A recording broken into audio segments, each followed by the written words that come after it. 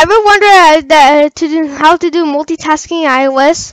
So the latest version now brings that. So watch the video to learn how.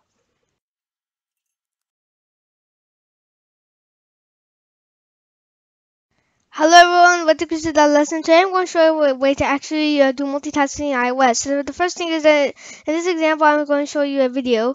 So I'm going to just play it. So basically this would not work in the Photos app. You have to use the video. So then you have to press the right corner. Yeah, you have to press that button, and then you can just close up the video and basically do anything what you want to the video. You can close the video by pressing the X button. You can actually go back in full screen. The but then and also you can pause the video. So eventually it will surprisingly enough this will work as a desktop that the video shows up in the home screen. So the next thing I will show you is eventually multitasking by browsing.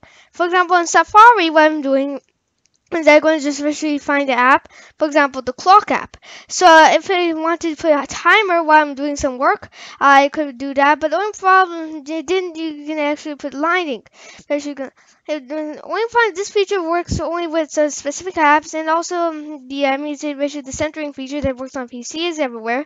And also whenever you go into normal mode, when you ever click on the screen, the app goes away. So that is a little bit of a drawback. And this only works with specific apps.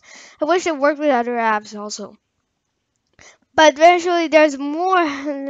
There actually you can do a lot of stuff here, and also you can do, like close back. Okay, so subscribe to my channel, like this video, and check out my last video. So this is Krishna lessons. So to dance video by Krishna.